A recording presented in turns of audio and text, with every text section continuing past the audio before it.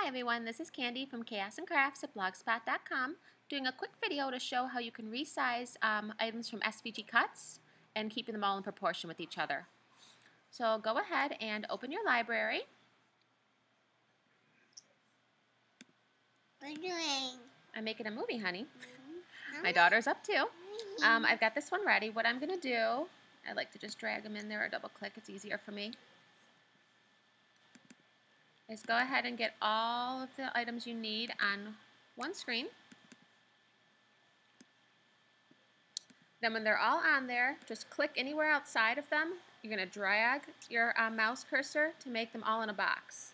When they're all selected, go on to the bottom. You'll see the little corner that's going to keep everything in proportion and just resize as needed.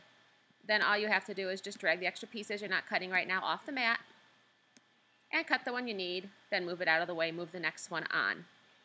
Another option, if you wanted, if you'll notice, right here we have 7.575. Click their next one, 7.575, 7.575. SVG cuts, okay honey, in a minute.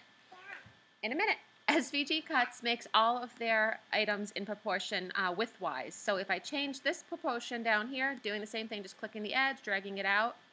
If I make it 8, well, assuming I made it 8 perfectly, then I go ahead and make this one the same. I think that was 8.005, which is not easy to do right off the top. Anyhow, if you went into the resize button, lock the ratio, and then you can quickly and easily make it the same exact thing.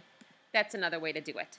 So either way works. I like just grouping everything at once and resizing. That's what works best for me.